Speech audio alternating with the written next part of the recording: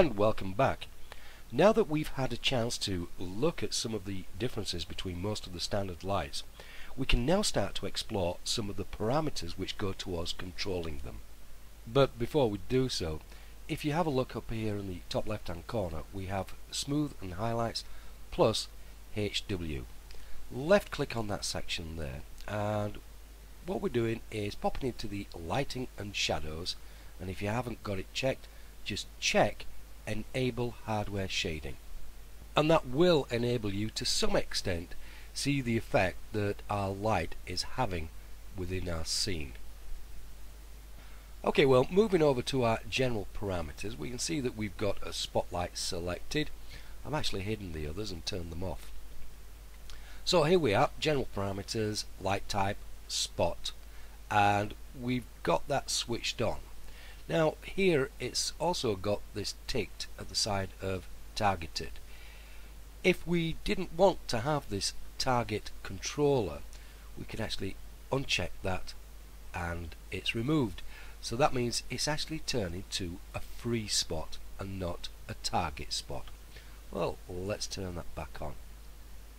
Now of course we could change the type of light simply by rolling down our flyout menu here. We've got spot, directional and omni. We're going to leave it with spot.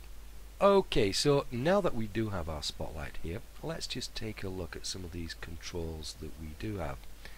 Well, obviously we've got the spotlight itself, and we can move this around our scene anywhere we so desire. Over here, over there, up, down, left, right, anywhere we want. We also have the target control. Select that, and again we can move this in any direction that we like. And we also have this section along here, this blue line. Now if we select that, we can then move the entire spotlight.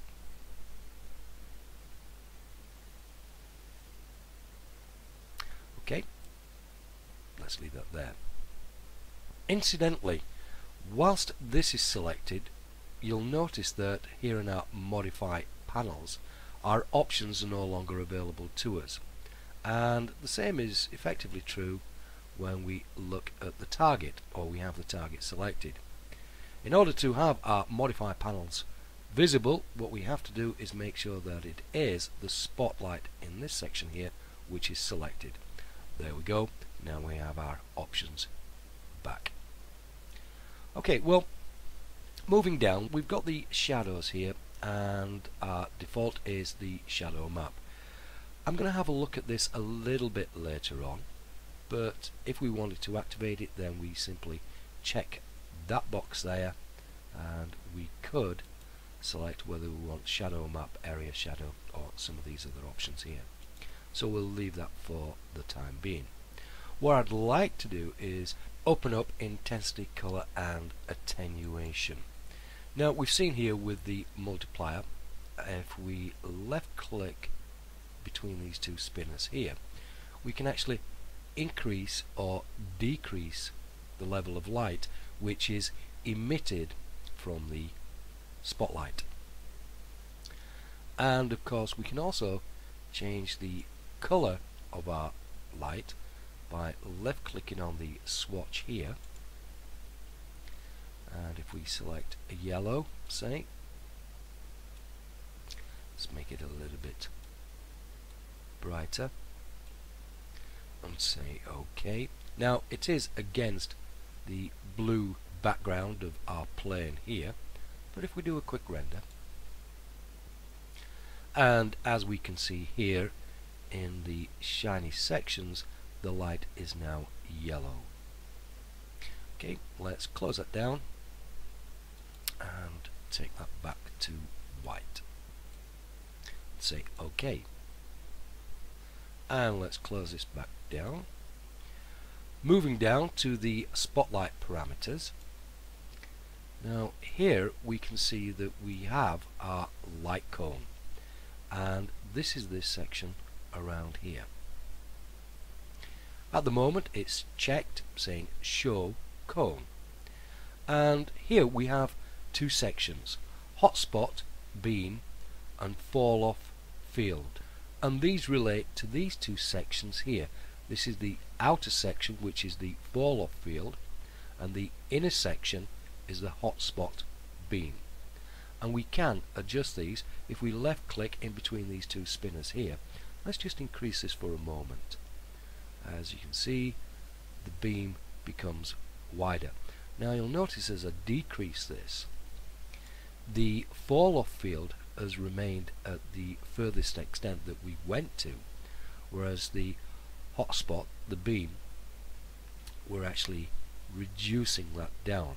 And as we do so, you should be able to notice between the hotspot section and the fall off field around here, you can see that the lighting is now diffused, it's feathered.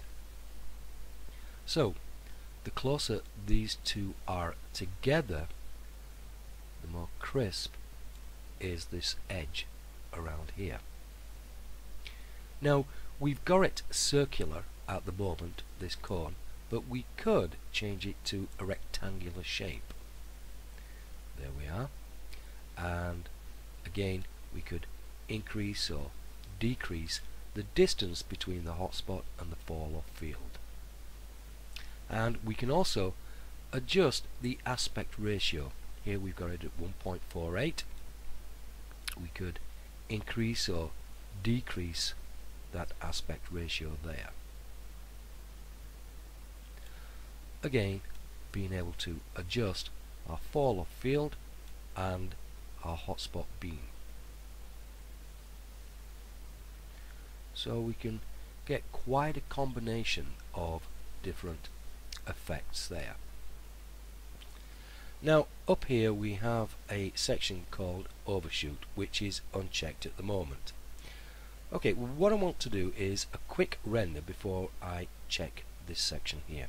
So up we go, do a render, and here we can see the effects of our rectangular spotlight. Okay, close that down now. I'm going to check the overshoot, and let's now do another render. Well, as we can see here in our render, that the effect has been to illuminate all of our scene. Okay, so let's close that down and turn off overshoot. But you'll notice that it didn't actually show that effect in our scene within the viewport.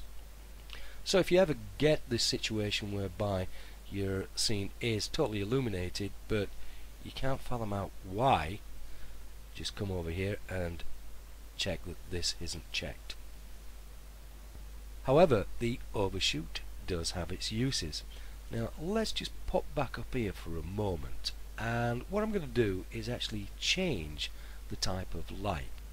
Before I do so, one of the attributes of the spotlight is the fact that, well, the light dissipates as it becomes further away. Here we can see the light is fairly strong, and as it moves across, it dissipates. Now if we were to change the type of light, let's say to a directional, we've attained most of the parameters of the previous spotlight. Let's just pop down to our directional parameters. Now we can still adjust our hotspot beam and our field,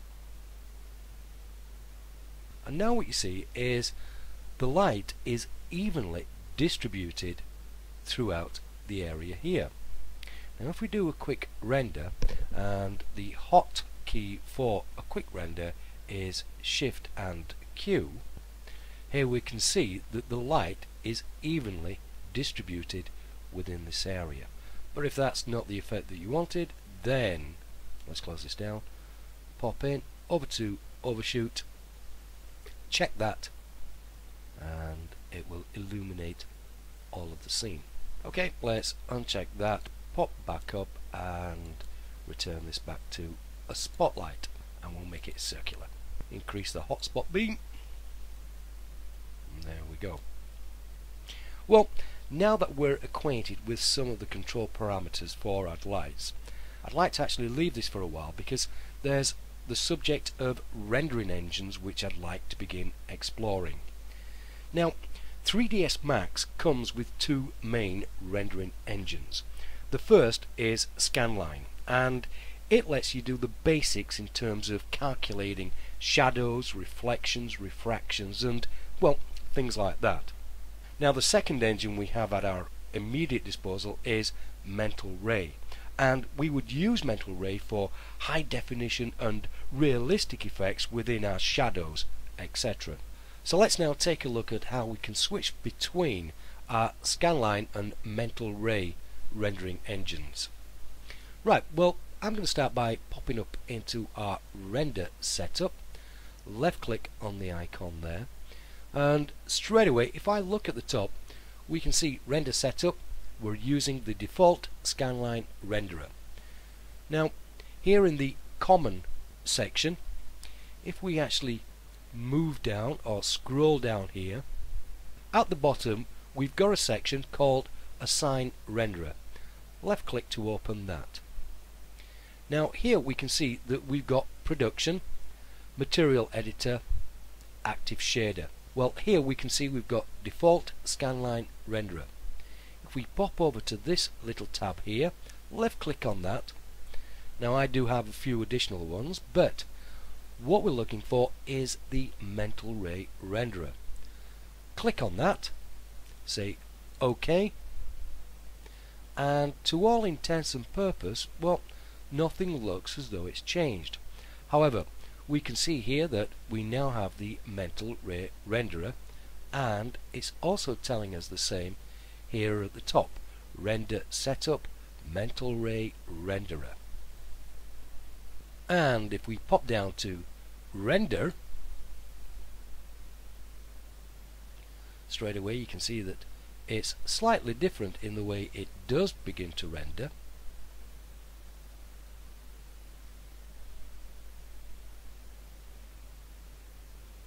Okay, that's completed, and additionally we have access to this group of controls down here.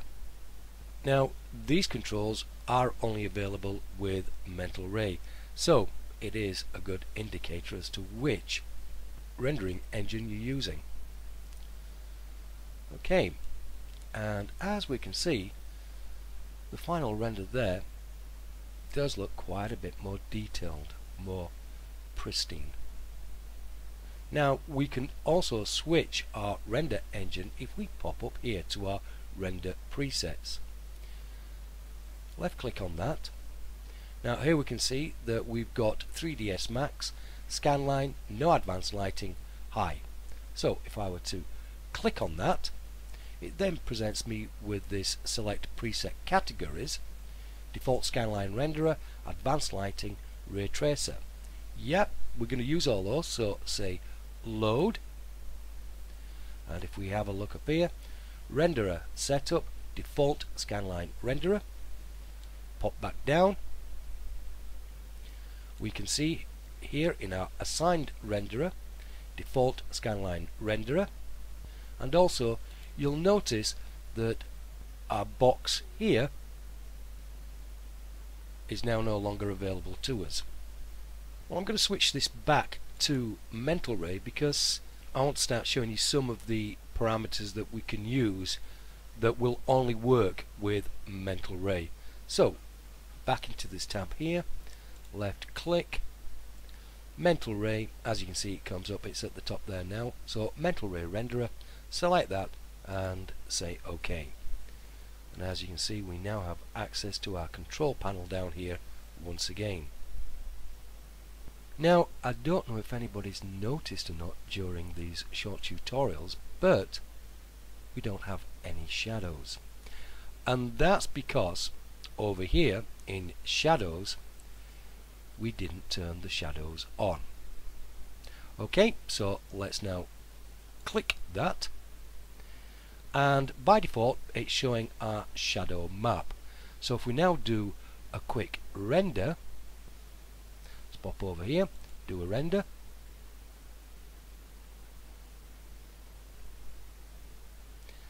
now we can start to see shadows developing.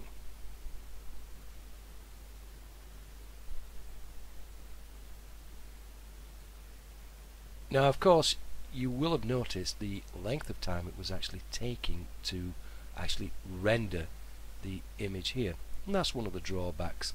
So you're looking at higher definition but longer rendering times. Okay, well, let's have a look at some of these other parameters here. Now ideally you should actually use the mental ray shadow map when working with mental ray, so let's just select that one and do another render.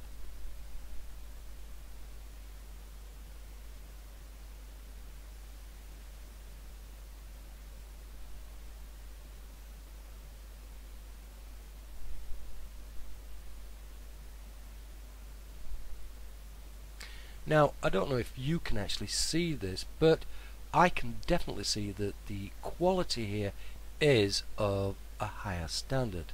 Now what we've got to remember here is that this here is actually a shadow map, and it's made up of pixels. So if I just come down here a little bit and we pop into the mental ray shadow map, then we can see that our actual map, our map size, is comprised of 512 pixels by 512 pixels. Okay, so to get a feel of what we're on about here, let's just zero this one out, the sample range. Samples we're going to take down to 1, press return on that one, and I'm just going to do a quick render. Okay, well, I cut out quite a bit of the render time there, but let's just have a look at this now. We can actually see it's far more pixelated around the edge. It's not as crisp, it's not as clean. Now we can get a better feel for this if we actually reduce this even further. So the default is 512. Let's take that down to, let's say, 100. Press return on that one, and let's do another render. And there we go, an even better example. So now we can see that the map size here at 100 pixels by 100 pixels has a direct effect on the quality of our shadow map. Now with the shadow map, the default starts at 512. Now if you want to increase the quality, then when you increase the size of the shadow map, you should always double it. So if I wanted to increase the quality, instead of 512, I would increase this to 1024. So 1024, and let's do a render. And here we can see that it really is quite clean now. But if we wanted to soften this edge, then this is where the sample range comes in. Now with this, believe you or me, a little bit goes a long way, and I actually find when I put this in, it's generally about 0.001, but let's just try it at 0.01. Right, again we're going to keep the samples at 1 for the time being, but let's press return and do another render. There we go. As I say, a little bit goes a long way. I generally keep it at 0.001. Now I don't know if you can see this, but it's, well, fairly noisy around these edges here. So let me just move in a little bit closer here so that we can see. Shift Q to do a render. There we go. Hopefully that's better for you to see. Yes, around here, around that part, these sections here, it's still a little bit noisy, and this is where samples come in. We've set it down to 1, but let's put that up to something, I don't know, maybe 7. Press return, and let's do another render. Just pull this up there, render, there we go, a lot less noisier. That may be better if it was round about 14, but I think you get the gist. Okay, now one thing to remember is if you're going to be increasing the map size, and if we were to increase this again, it would be 2048. So if you're going to increase the map size and the sample size, then don't forget it's going to take quite a bit of time rendering. Okay, well, the advantage of actually using Mental Ray comes with this section here, transparent shadows.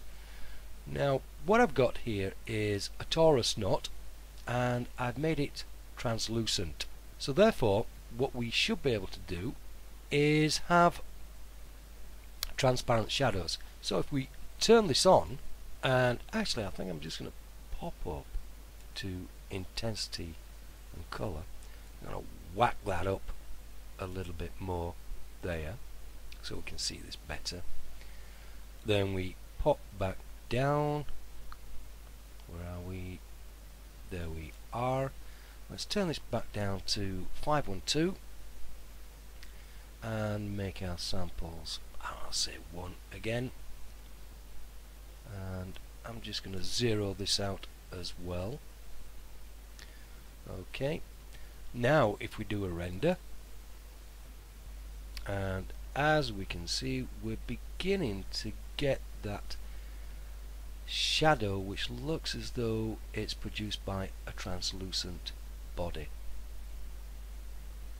Now if this shadow here wasn't actually meeting up with our piece of geometry here, you can rectify that by adjusting this merge distance section. Okay, well I think we'll call that it for this session. It's been quite a lengthy one, and I'll catch you later.